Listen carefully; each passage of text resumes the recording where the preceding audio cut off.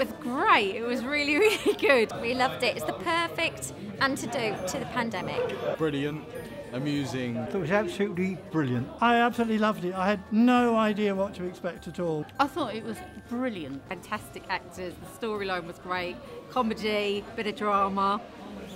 Really, really enjoyed it. Great for the whole family as well. I think it's the best directed thing I've seen for a long, long time. You could not get anything that tight and that beautifully choreographed with the timing and everything. I thought was absolutely perfect. The writing is brilliant, the staging is brilliant, the performance is brilliant. Really great actors, really well directed, tight, fun, light, and like you say, just what something. you need. You know, you don't need a murder, but you need a bit of light-hearted, maybe about murder. At this point in life, you just need a bit of a laugh, and this is definitely it.